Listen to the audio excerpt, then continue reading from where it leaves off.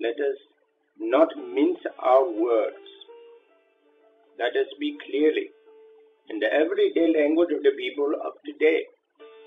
After all, we're not on the battlefield with Lord Krishna and Arjuna. We're not even Indians, are we?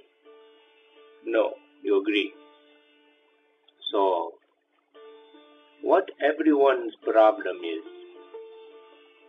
I can tell you.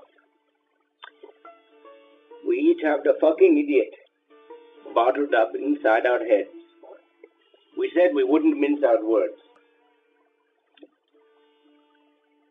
This is the problem. Don't believe me. Listen for yourself to him or her. If it's transgender, whatever, I don't care.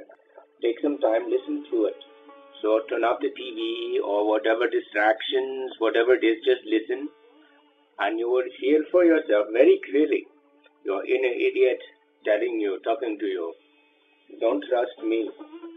Listen for yourself. Do it now. Okay? What did he tell you? Some bullshit, right? He told you some shit you already knew. It's always the case. It tries to convince you of what it is you already know. I call this idiot your inner DJ. Never shuts up. You can call him your Howard Stern.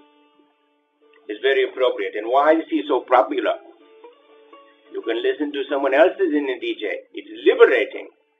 But after a few months or years, anyone can have too much of Howard. Isn't it so? Yes? You've had too much.